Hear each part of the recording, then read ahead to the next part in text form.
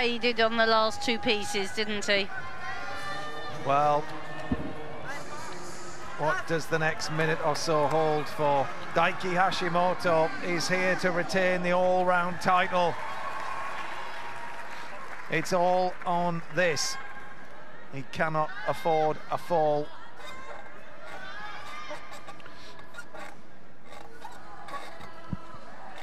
Well, as the Olympic champion, we talk about fireworks. Watch this.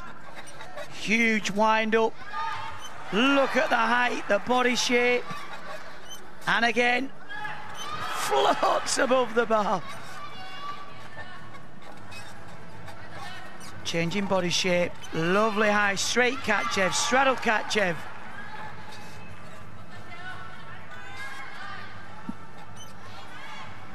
Full twist in the squat dislocate.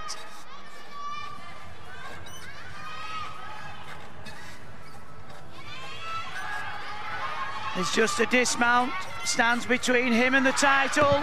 Double twisting, double back. Well, surely Hashimoto has done enough to retain the world title.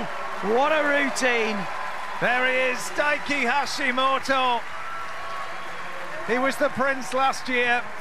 He's just been crowned the king. Absolutely phenomenal stuff. And how fabulous to see that smile now. It's when you're defending a title, it's the toughest thing of all. But he did it with such style, didn't he? Beautiful. The highest qualifier for high bar of all of the gymnasts that turned up here. He'll be in the high bar final again. But this moment is all about the all-around title.